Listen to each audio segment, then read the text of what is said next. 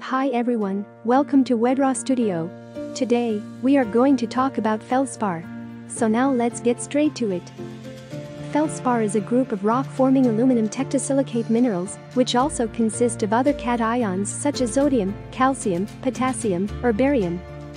The name Feldspar is derived from the German words Feld, which means field, and Spat, which means flake. It refers to a mineral or rock that easily cleaved into flakes. Did you know that Feldspar is an incredibly abundant mineral? It makes up about 60% of the Earth's crust and 41% of the Earth's continental crust by weight. Feldspar minerals are found in a wide range of geological environments and rock types. They are abundant in igneous rocks, such as granite, syenite, and basalt, and in sedimentary and metamorphic rocks. Feldspar is widespread and can be found on every continent. Some of the major producers include countries such as India, Turkey, China, Italy, and Iran. Feldspar is slightly translucent with a glassy to pearly luster. It often displays cleavage planes, which are flat surfaces along which the mineral tends to break. Although feldspar is typically reddish or pale pink in color, it also comes in a variety of colors, such as white, gray, green, and even blue. The most common members of the feldspar group are the plagioclase, sodium-calcium, feldspars such as albite and anorthite, and the alkali, potassium-sodium, feldspars, such as microcline and sanidine. Did you know that feldspar has been used for thousands of years? In ancient Egypt, it was used in the creation of pottery and ceramics, as well as in amulets and other decorative items. Feldspar has a hardness ranging from 6 to 6.5 on the Mohs scale, making them relatively durable and resistant to abrasion. Feldspar is able to undergo exsolution, a process in which two distinct mineral phases separate within a single crystal as it cools. This can create striking patterns, making feldspar crystals visually appealing.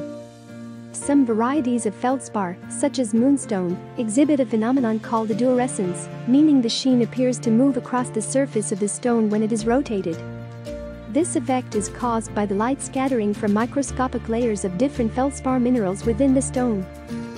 Feldspar, especially when cut and polished to reveal its chatoyancy, a cat's eye effect, were treasured for their beauty and unique optical properties. They are used in eye-catching jewelry pieces and decorative items. Did you know that feldspar is crucial in the production of ceramics and pottery as a fluxing agent? It lowers the melting temperature of clay and promotes the fusion of other ingredients, resulting in a strong and durable ceramic body. It is also used in the glass industry to reduce the melting temperature of quartz and help to control the viscosity of glass. Feldspar works as an additive in paint to increase gloss and durability. It forms an even glossy film in the paint, providing an extra layer of protection from daily wear and tear. In the plastics and rubber industry, feldspar is used as a filler to improve the mechanical properties and thermal stability of these materials. Enamel glazes used in jewelry and metalwork often contain feldspar to help create a smooth, glossy finish when fused onto metal surfaces. It enhances the aesthetics of the final product. As feldspars come in a wide range of colors, it makes them valuable not only for industrial applications, but also for collectors and artisans. Well, that's all for today and thanks for watching. If you like our video, please click the like and subscribe button below.